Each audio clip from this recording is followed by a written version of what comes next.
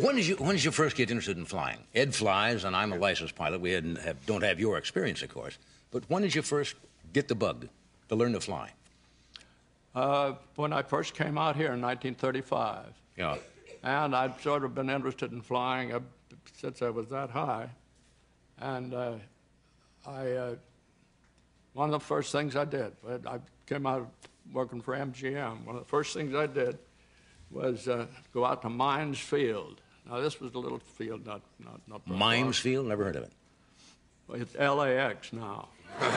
You're kidding.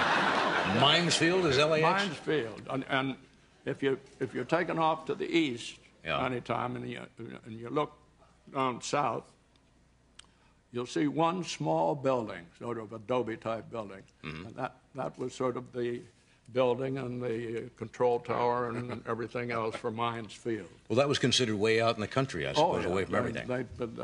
They grew asparagus and celery and stuff, and it was just a tarmac runway. Yeah. Almost 1,000 feet long, not quite.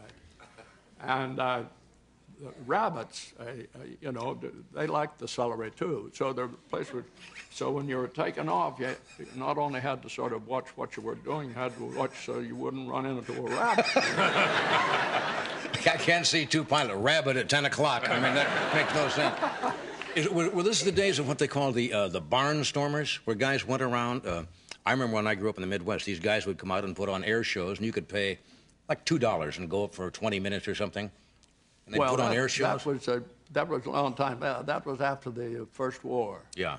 And most of them there was an airplane that we built that they'd never, sort of a training airplane for the war, but never got into the war really, called the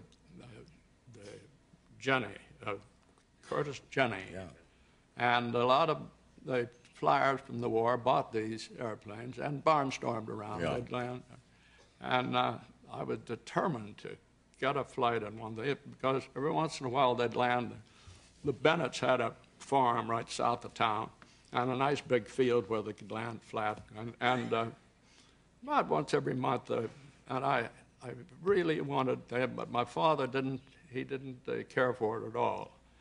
He didn't like the idea, and I saved the money. It was it started out $10 for 5 minutes, and then it went up $10 for 10 minutes, and I'd saved $20, so I thought that'd be for a good ride, you know.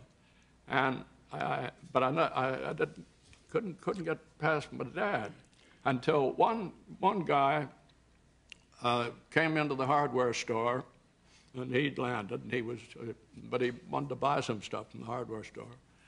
And my dad started talking with him and sort of got to like him. And he said, and the guy said, well, why don't you bring your boy down? I'll give him a good ride and a safe ride. Don't worry about it. Right? So that changed the thing. And my dad said, all right, let's go. And I said, I have the money. You don't have to pay. And I thought he did something that was sort of I don't know how to explain it, but on the way down, we stopped and picked up the family doctor. On the way to the airport? On the way to the airport. Uh-huh. No, I don't know that. I sort of,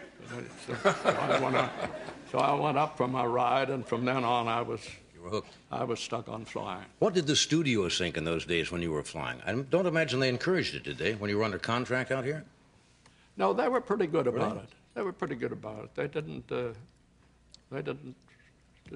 say much. I had a very good friend, Leland Hayward, yeah, who had been flying for a long time, and he got me more and more interested in flying. Okay, we're going to take a short break here. We're coming right back. Stay where you are.